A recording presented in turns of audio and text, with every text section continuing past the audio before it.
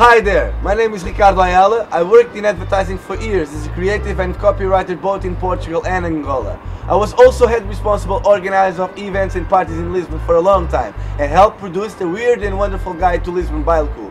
Currently, I work as a DJ and a creative freelancer. I'm a natural PR with great communication skills. I'm also truly organized and committed to what I like doing. And of course, as you can see, I can feed the fish, clean the pool and be a perfect postman.